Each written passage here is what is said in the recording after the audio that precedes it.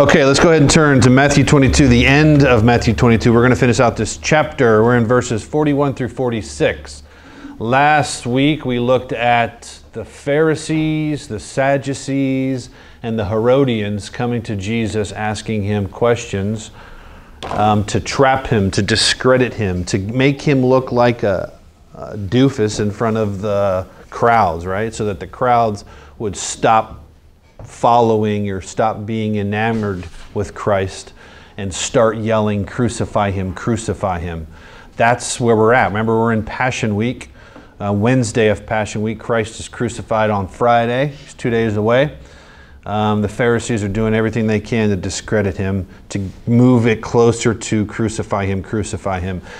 Chapter 23, which will begin next week, Jesus lays into them, and that gets them, that just cranks the temperature up in their hearts to boiling to the point where they're ready to, now it's time to crucify him. But we're right before that at the end of Matthew 22. This is at the tail end of those questions. Remember, those three questions. So they asked three questions last week in regards to paying taxes to Caesar, the resurrection, and then the greatest commandment. Now Jesus has a question for them. Their heart was motivated to discredit Jesus and to attack him.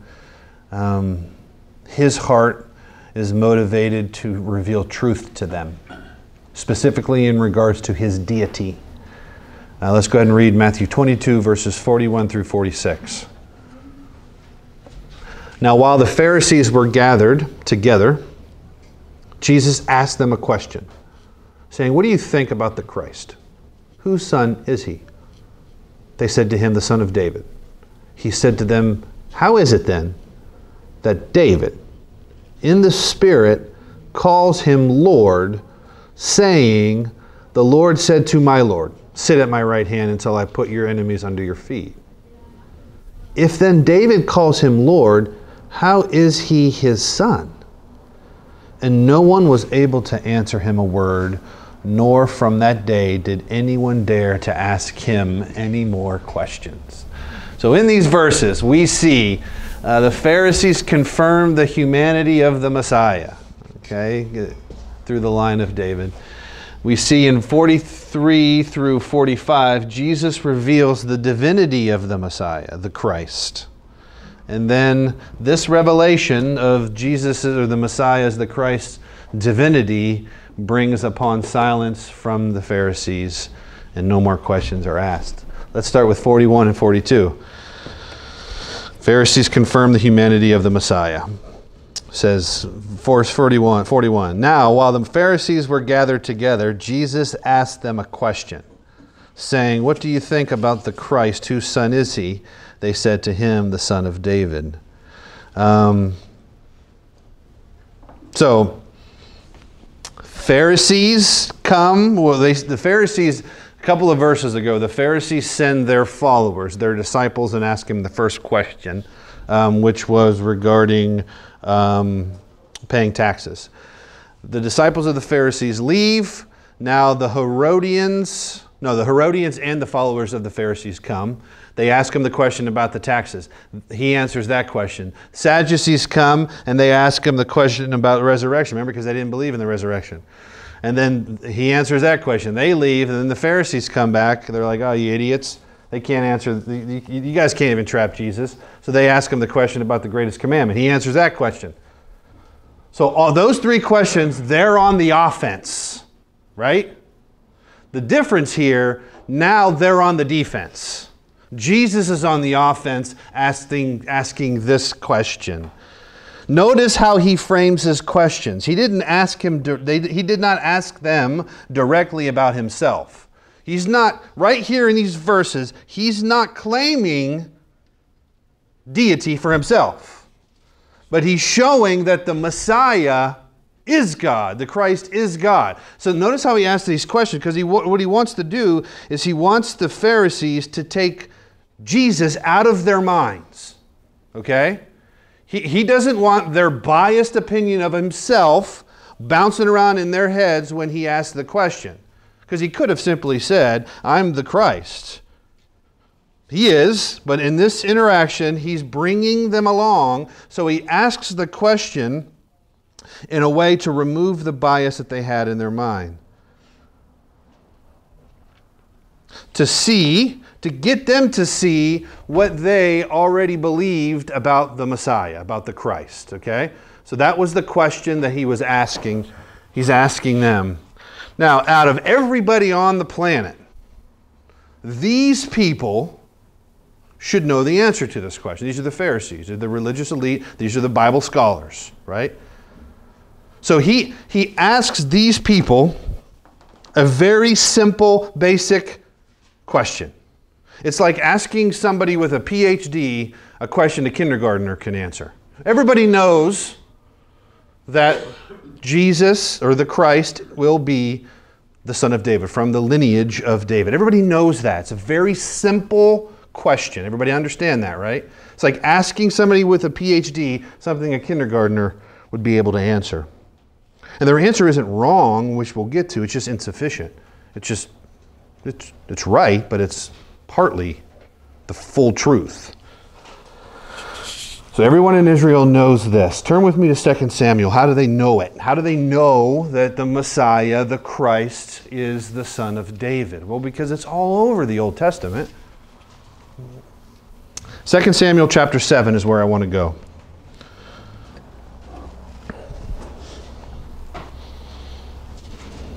Right here, God is confirming the fact that the Messiah, the Christ, the one who is to come, the one that will crush the serpent's head, that is spoken about in Genesis 3, he will come. And he will come through the line of David. Chapter 7 of 2 Samuel, verse 12 and 13 first. When your days are fulfilled and you lie down with your fathers, the Lord is speaking to David, I will raise up your offspring after you, who shall come from your body, and I will establish his kingdom. He's talking about the Messiah there. He shall build a house for my name. House is the church. And I will establish the throne of his kingdom. How long?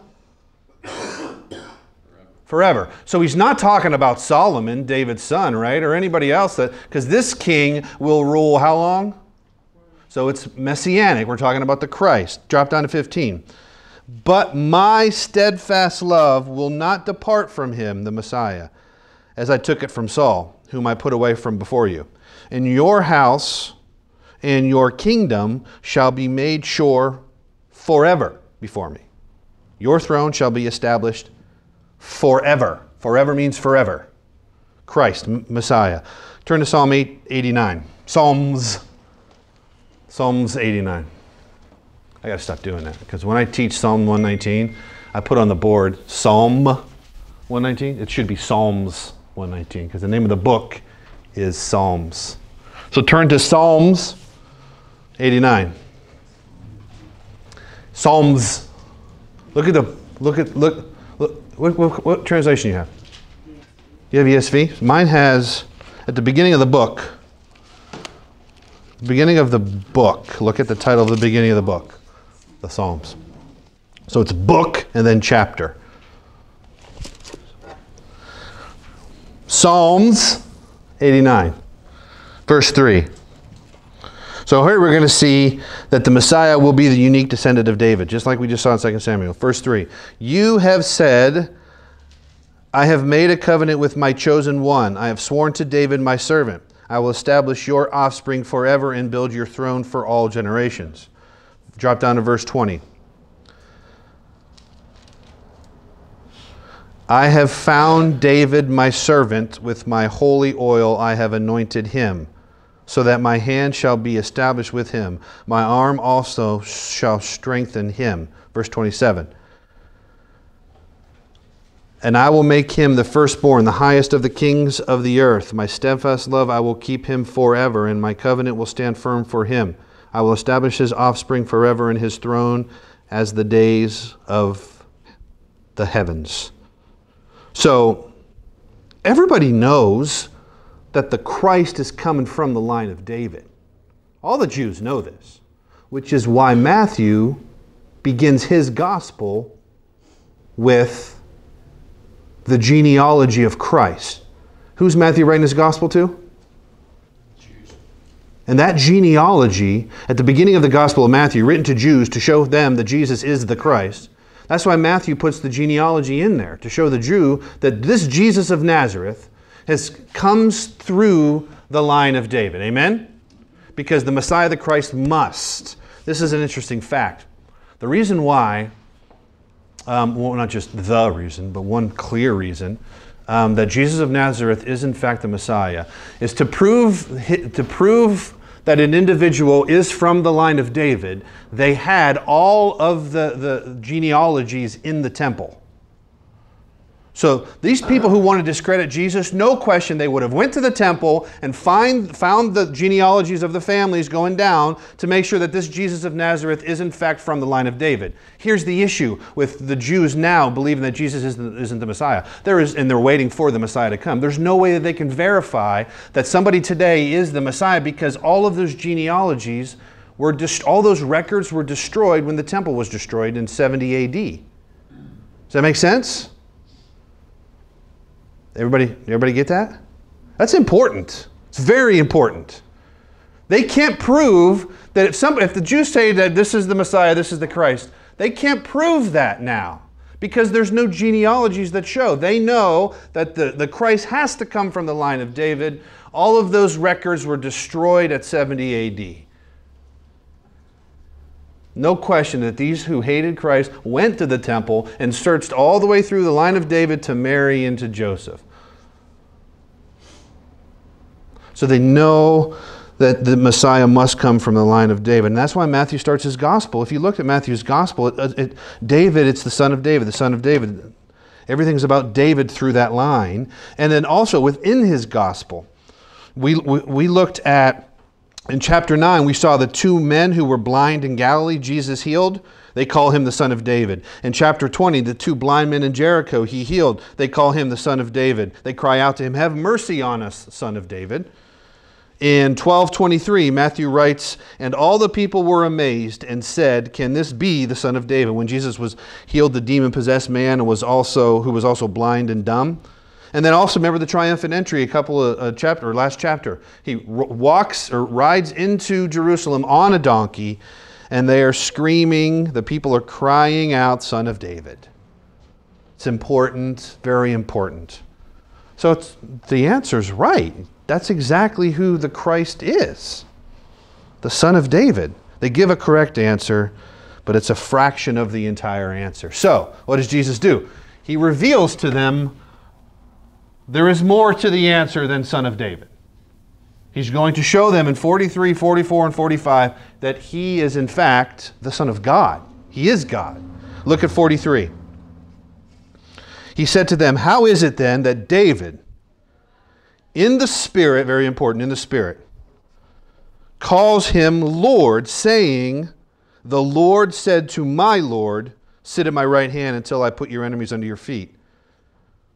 If then David calls him Lord, how is he his son?"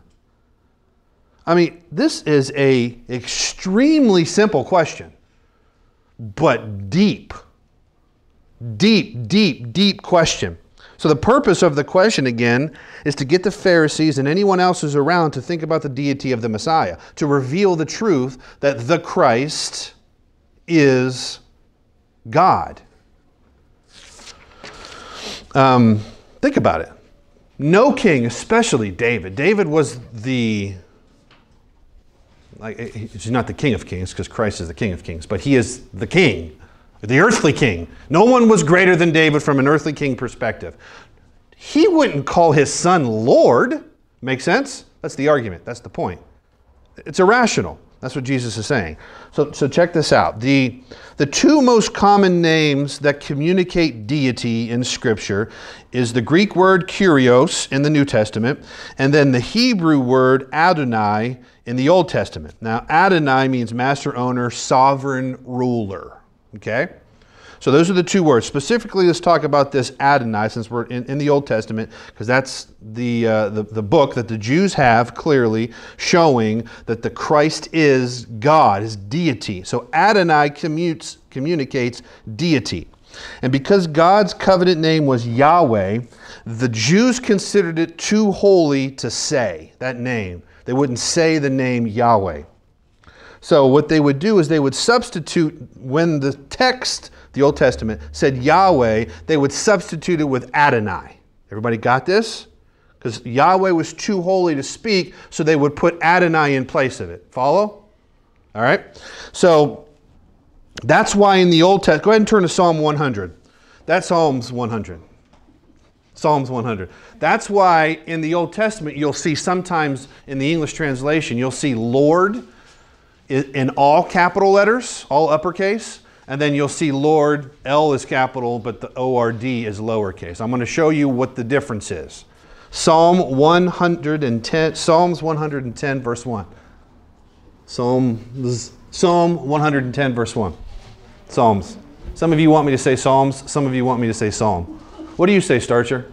It's Psalm. Psalm 110, verse 1. When it's 110 through 120, it'd be Psalm. So when it's one Psalm, it's Psalm. What's the name of the book? Psalms. Okay. It's one. Yes, it's one book. Yeah, it's one book. Of the Psalm, but they're not chapters. So they're not chapters. They're individual. So I can't say turn to chapter 110. Go to Psalm 110, verse 1. How about that? Right the first time. Was that right the first time?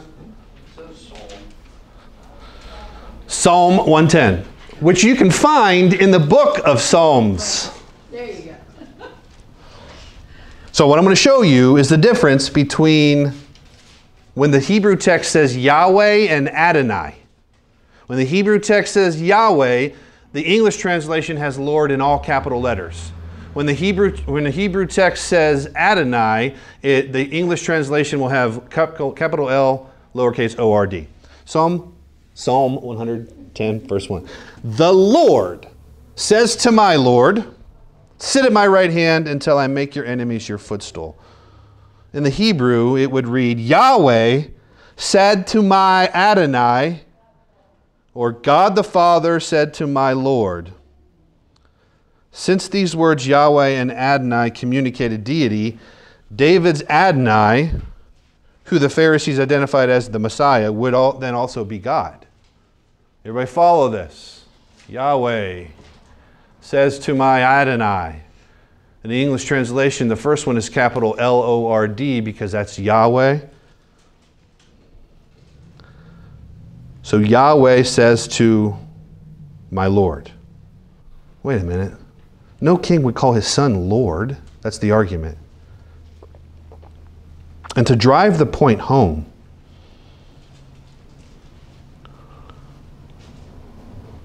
where is David's Lord? Yahweh said to my Adonai. Where is he sitting? Say it. Right hand. Right there, the Jews believed that seat is deity. So not only is the capital L-O-R-D and the Yahweh and Adonai deity in the title, communicating deity through the title here, Adonai, but it also communicates deity in the fact that he's sitting at the right hand of Yahweh. Amen? Jews know this. And then Yahweh told David's Adonai, so God the Father told God the Son, he will put his enemies under your feet. So back in the day, when kingdoms would take over and defeat their enemies, they would bring them into the room where the king would be sitting on a throne, and the enemies would get down on their hands and knees, and the king would rest their feet on the neck of their enemies. And we find this in Joshua 10:24. He says, and when they brought those kings out to Joshua, Joshua summoned all the men of Israel and said to the chiefs of the men of war who had gone with him, come near, put your feet on the necks of these kings. That's what they would do. Then they came near and put their feet on their necks. So verse 45, if then David calls him Lord, how is he his son? Jesus' point is that the title Son of David alone was not sufficient for the Christ, the Messiah. He is also the Son of God. David would not have addressed a mere human being, descendant, as Lord. That's the argument. But what's amazing to me is this isn't new. This isn't like new revelation. It's there. Amen? It's there.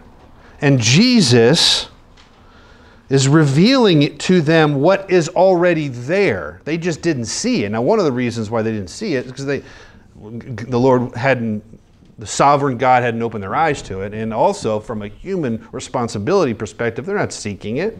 They weren't seeking it. So what happens? They're like the Pharisees now. They attack Jesus with these questions. Jesus answers them. Now Jesus is on the offense. They're on the defense. Jesus throws out this question, and how do they respond? Silence.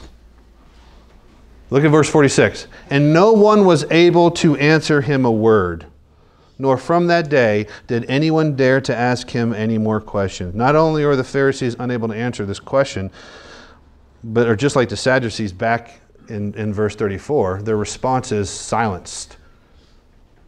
Boy, think about their hearts. I was telling you about how their hearts are just bubbling, man. They're just getting, the temperature is cranking up, man. That water is getting to a boil inside their wretched hearts. It's time. And then we turn to 23 next week. Beyond boiling, we're killing you. It's time to crucify you. But I'm in awe of how Jesus revealed this truth to them. All he did was point to the scripture and give a very logical, rational lesson via asking a question, but it's still a question that was designed to teach a lesson, which is the deity of Christ. All he did was go to the scripture and let the scripture speak for itself. A logical, rational lesson. Debate's over. Jesus is the only one left standing. They're silent.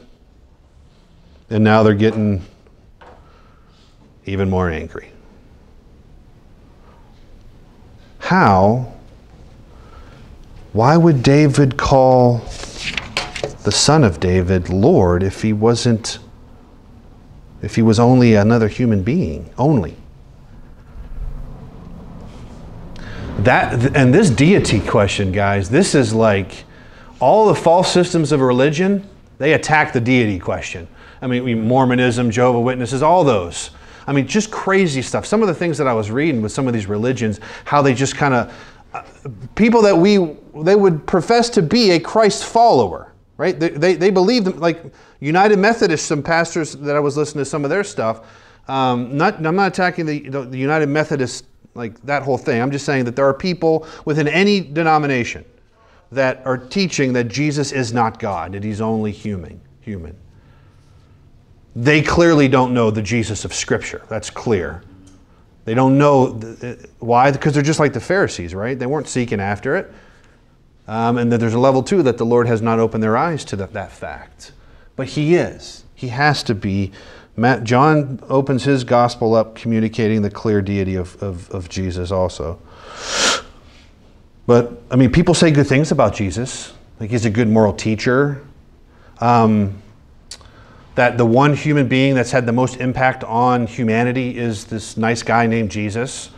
Muslims call him a prophet.